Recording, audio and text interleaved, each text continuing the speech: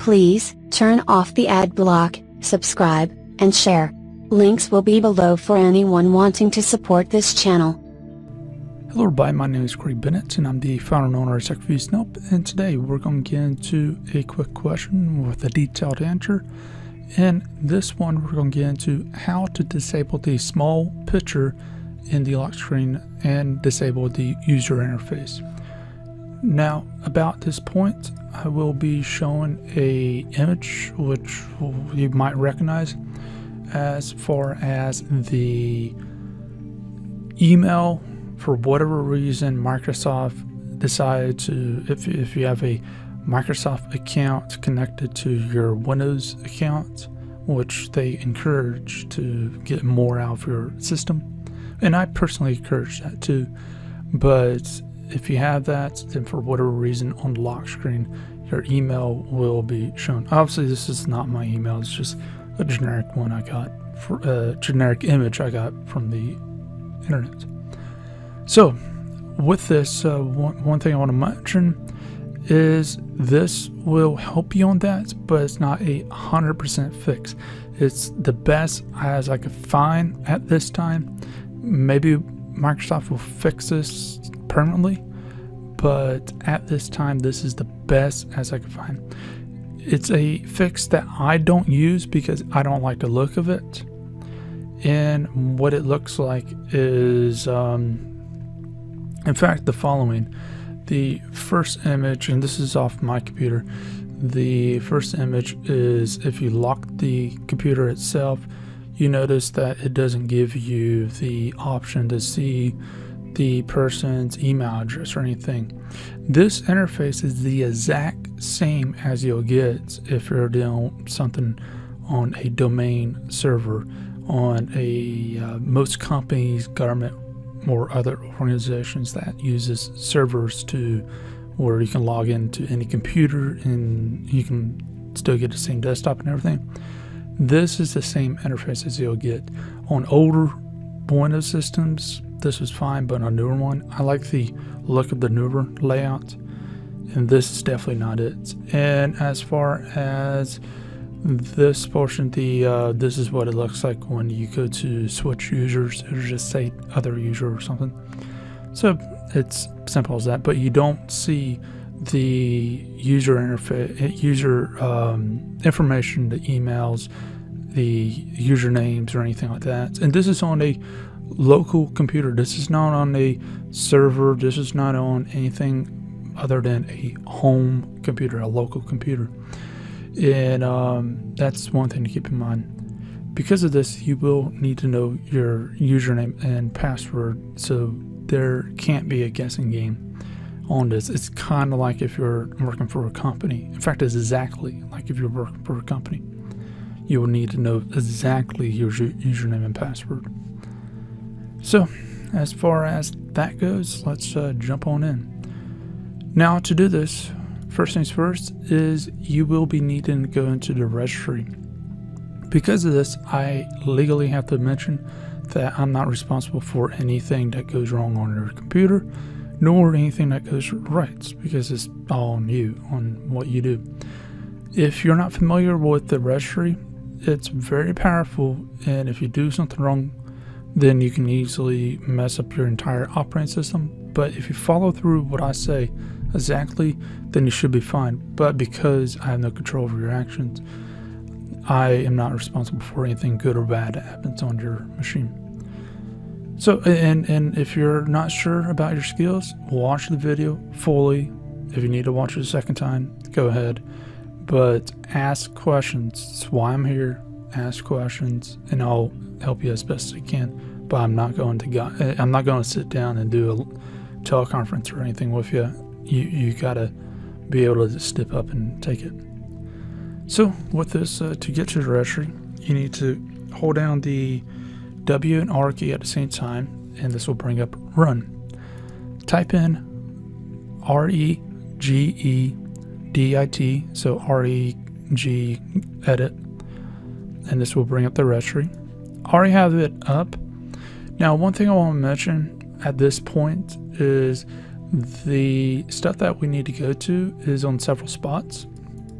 and I'll show you two of the spots.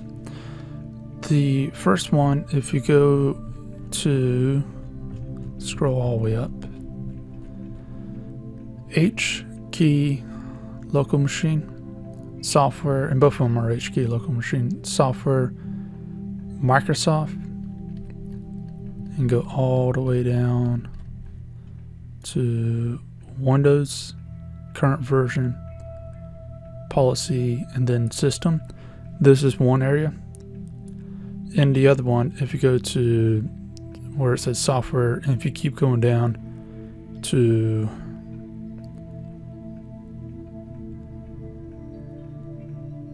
I think it's, here it is, I was skipping over it, WOW6432 node, and then go down to Windows current version, same as before, and go to system. Those are two places. The place I advise is the H key local machine software, Microsoft, Windows current version, policies, and then system. That's one I advise to go to. Either one will work, so keep that in mind. You can, there's multiple ways to tackle this, but at the end of the day, it's coming there.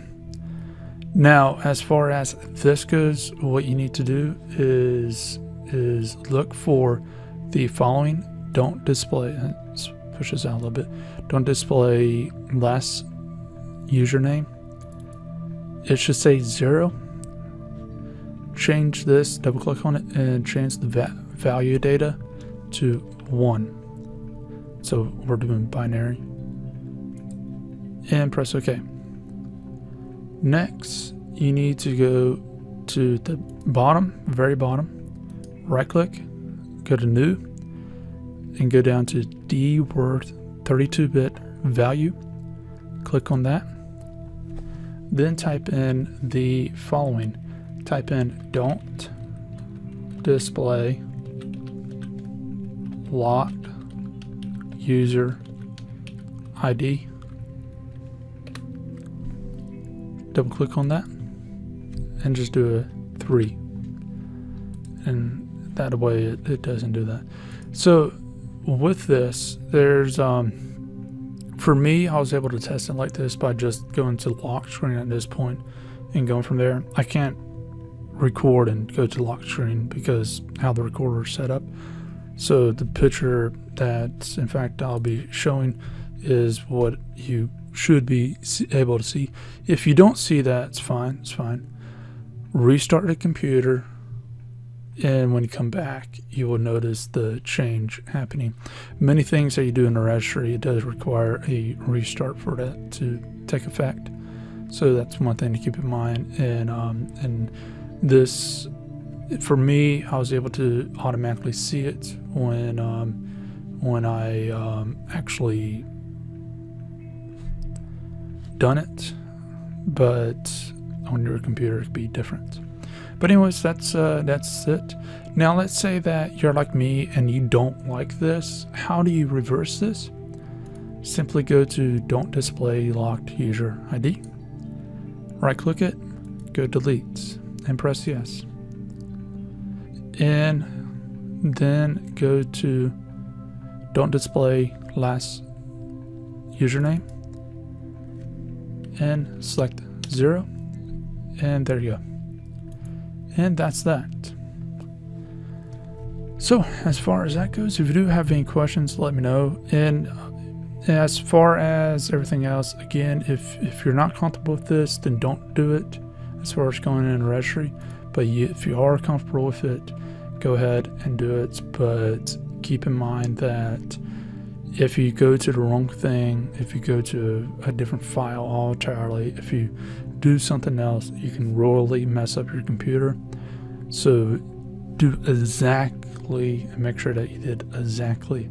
And as far as some of the stuff, I will have the stuff you got to type in, specifically the Don't Display Locked User ID in the description, so you can just do a copy and paste if that makes you more comfortable. But anyways, if you do have any questions, you know where to get me. And if you want to add any more information into this, then feel free to leave that down below. And also, please feel free to help us grow by going to Patreon and donating there. But please feel free to leave a like, subscribe, and share so I can help as many people as possible. Again, this has been Corey Bennett, founder of All Tech Views Nope, and hope you have a great day.